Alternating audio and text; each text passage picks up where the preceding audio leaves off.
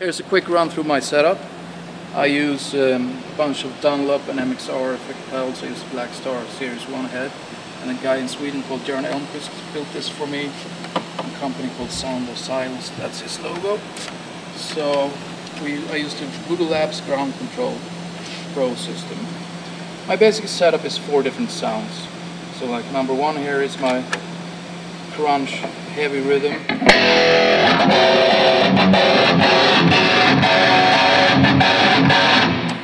And the second one is usually clean.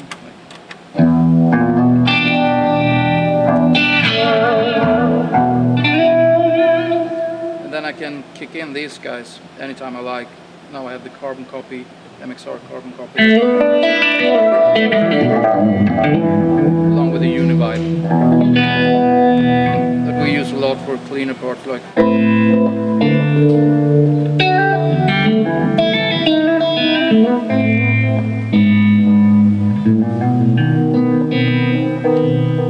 Stuff like that.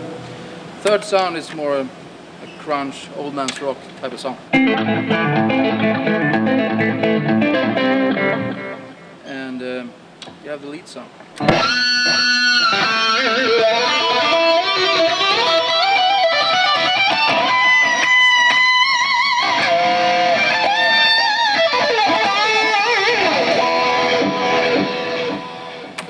And this is the wah pedal, and I have a volume pedal as well, because we use a lot of fade-ins and fades out. I like this volume pedal because this is my full-on distorted rhythm sound. But if I only have it like this, it works like a tone knob, so I can have.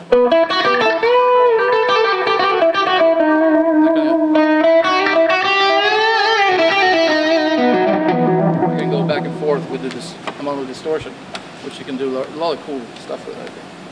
And this pedal I use like an expression pedal if I want to have more delay. Like.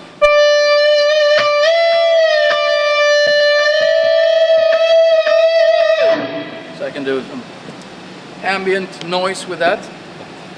Tap tempo tuning pedal. And back here we have the actual amps. This is stereo setup, but I use the mono now. That's the amp I use in the Black Star, and this is the rack, so I got the pedals back here in a drawer. So the idea is to have as short signal path as possible to get the best tone. So all the cable that's up to the pedal board are more or less control cables, just so no audio is going up there, except for the volume pedal, but that only kicks in when I activate it. So we use Line 6 wireless stuff and Crybaby rack wall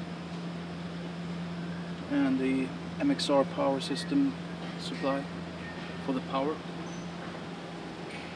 That's about it.